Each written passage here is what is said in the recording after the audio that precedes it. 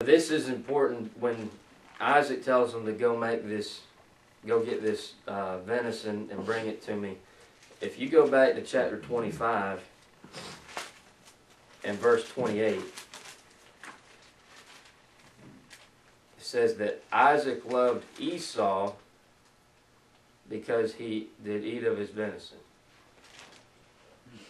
So day in and day out, Esau would go out hunting and make a kill, and he'd bring it in and bring it to his father. And boy, that just made Daddy so proud. This was Daddy's boy. You know, Jacob was over there dwelling in the tents with Mama, but Esau was out there hunting and just making his daddy proud. So he tells Esau to go out one more time and make a kill and bring it in, and he would eat, and then he would bless him. Now what we have here, and if you will find, there's a pattern that God's given us. Over and over, and especially in the book of Genesis, you see first and second born sons. The first comes with Cain and Abel. Remember Cain and Abel? They both prepared a sacrifice for the Lord, but only one was accepted. What was Cain's sacrifice? What was his offering? Vegetables. Vegetables. Cain was a tiller of the ground. Yep. And Cain went out and worked.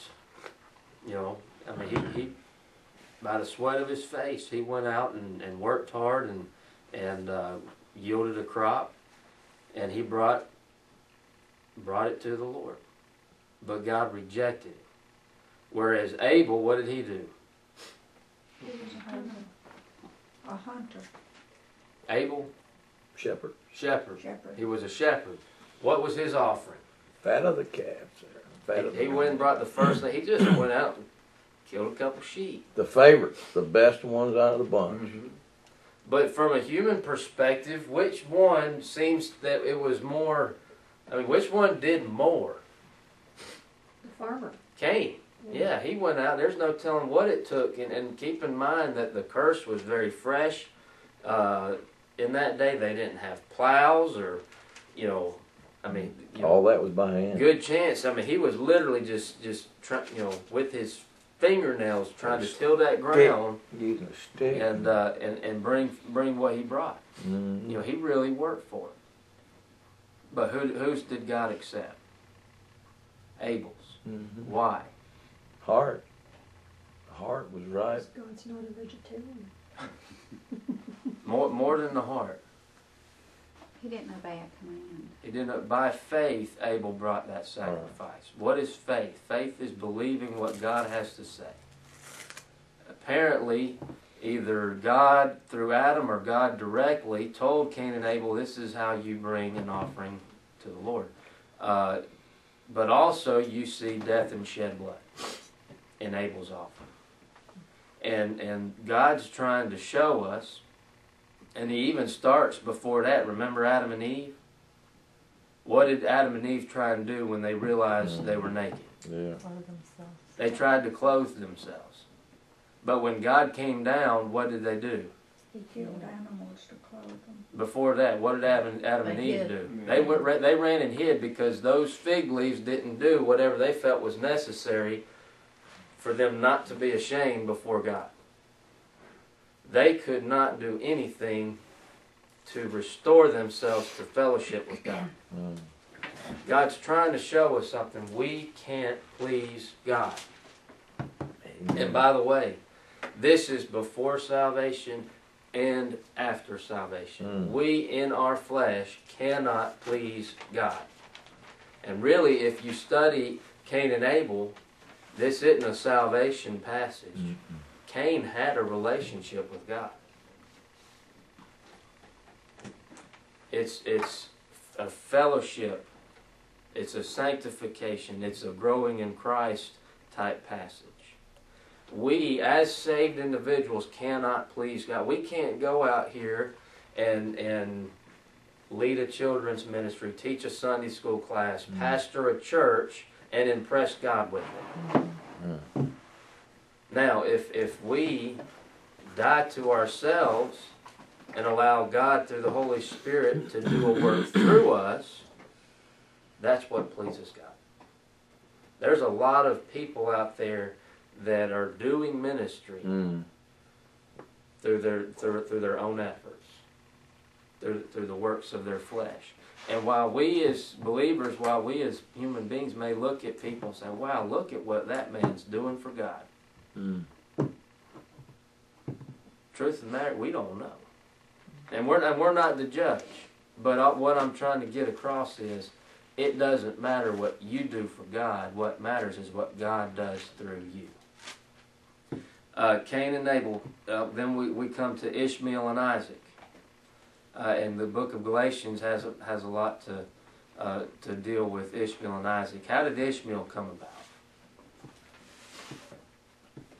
Remember, Sarah got this big They idea. decided to help God. They with said, his plan. God's made this promise, and it just hadn't come to pass. Maybe God needs a little help. Sarah said, why don't you take Hagar and sleep with her, and you can carry on your seed through her. I believe that their intentions were sincere. They really wanted to do the will of God. But that's just it was all them.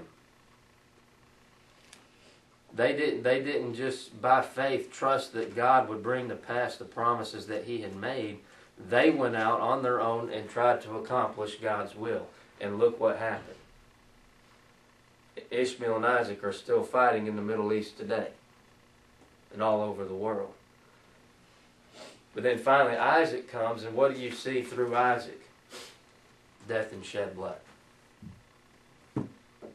Abraham carries Isaac up to the mountain and was going to offer Isaac, but God provided the ram, and they sacrificed. You're going to see this pattern over and over in Scripture with first and second born sons. Now we get to Jacob and Esau. Why did Isaac love Esau? Because of the meat he brought.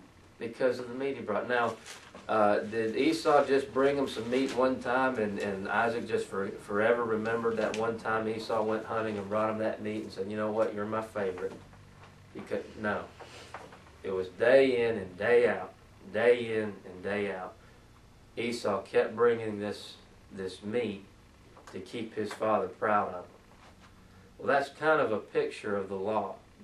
What did the children of Israel have to do year in and year out to keep God satisfied? The sacrifice. The sacrifice. They had to keep the law year in and year out to keep God satisfied. Well, here comes Jacob. And his mother, Rebecca, tells him to go get 2 kids of the goats, two baby goats. Which, by the way, both sheep and goats are clean animals. I know sometimes we think of the sheep and the goats, and the sheep are, good and the goats are bad. No, both sheep and goats are clean animals. So he goes and gets these 2 kids and brings them to Rebecca.